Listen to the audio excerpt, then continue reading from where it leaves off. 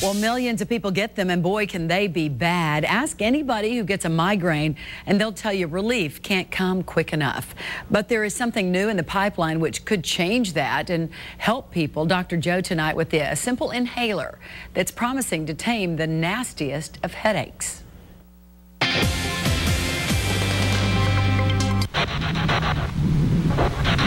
The light bothers you, the smells.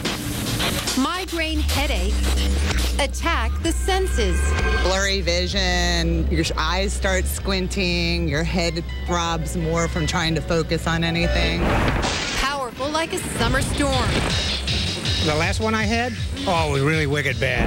Migraines create a path of havoc and destruction.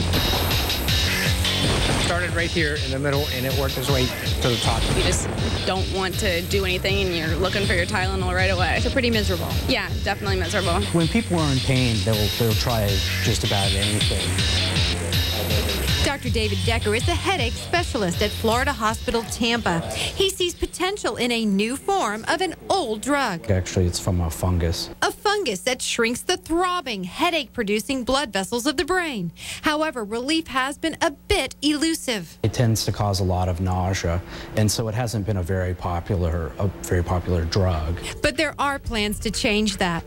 Allergan, the drug company that makes Botox, which is an approved migraine treatment, is banking on a new version of the so-called fungus drug. It's called LEVADEX, and it's delivered by inhaler. I think this would be a useful addition for treating migraine patients. Yes, an inhaler sounds promising, but there is a bit of a problem. LEVADEX just came up for approval, but the FDA rejected it, citing concerns about manufacturing and labeling. The lack of approval doesn't seem to have anything to do with the drug itself at this point. What it seems to be related to is specifically related to the manufacture of the canisters that would contain the medication.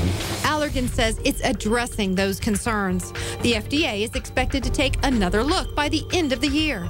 A small wait for those with larger-than-life headaches. It would be nice if it worked. Headache relief. That would be great. That would be awesome. Possibly delivered with a puff from a migraine inhaler.